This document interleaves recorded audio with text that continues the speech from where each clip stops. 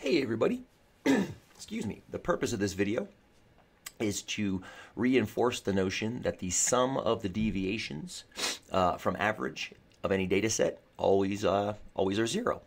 So what I've got here in Excel in this first sheet is 1,000 uniformly distributed data points between 1 and 1,000. I use the command rand between 1 comma 1,000 to generate 1,000 of them.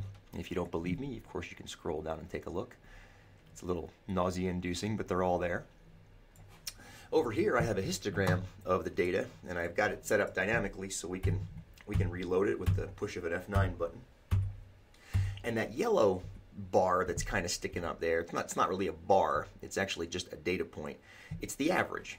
The average of these points is about 500, which you would expect it to be. If you're randomly generating numbers between 1 and 1,000, you would expect the average to be right in the middle. And that's pretty much where it is all the time, is right in the middle between 1 and 1,000.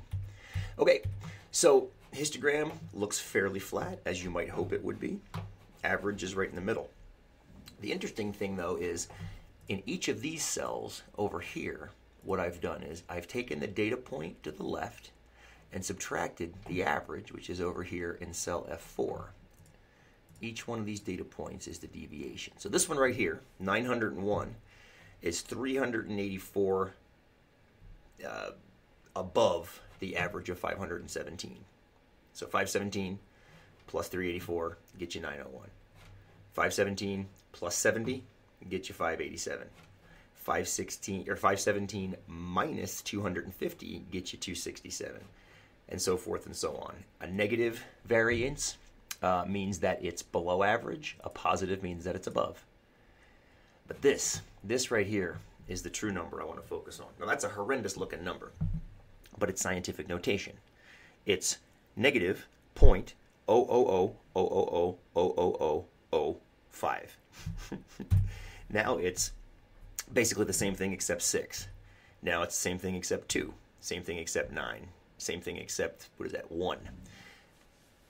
So what you're seeing is Excel trying very hard to say the number 0, but it can't. And this is a limitation you might remember from your TIs back in the day when you took Math 95. They very often had a hard time saying 0 as well. They would often give you this scientific notation with, a point and then 10 zeros and an 8 or something like that. Well, all that is, the reason that is because they're doing a numerical calculation that's based on a certain level of precision. And it just hasn't got enough precision to say 0. Every once in a blue moon, if you run this, oh, there was one right there. Every once in a blue moon, you'll actually see zeros fill in. Because that means that it's actually, there's enough zeros. Oh, there was one back, there's one right there. I'm going too quickly. But the point of the fact is that number, this number right here, essentially is 0. And it doesn't matter what data set we have.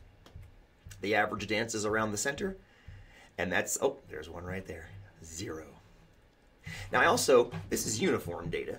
I decided to hopefully verify it for you guys for other data sets as well. This is a normal distribution, a bell curve distribution that has an average of about 500 and a plus or minus of about 250. So every time I press F9, you'll see some reshuffling of data.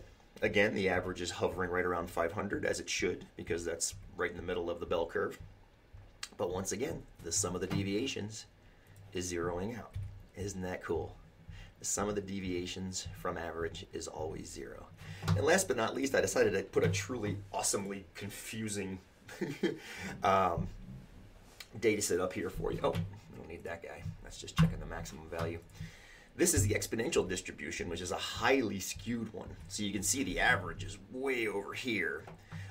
You would think the median and the mode are right in this bar, and they are. But the average gets pulled to the right because of the presence, if you look over here, of the outliers that inevitably pop up in the exponential distribution. But even though it's highly skewed, look at the sum of the deviations from average. Still 0. Still 0. Pretty cool, huh? So remember, there's an extra credit point opportunity for anybody that can verify why the sum of the deviations from average is 0. And look for it in the variability homework. Hope this helped.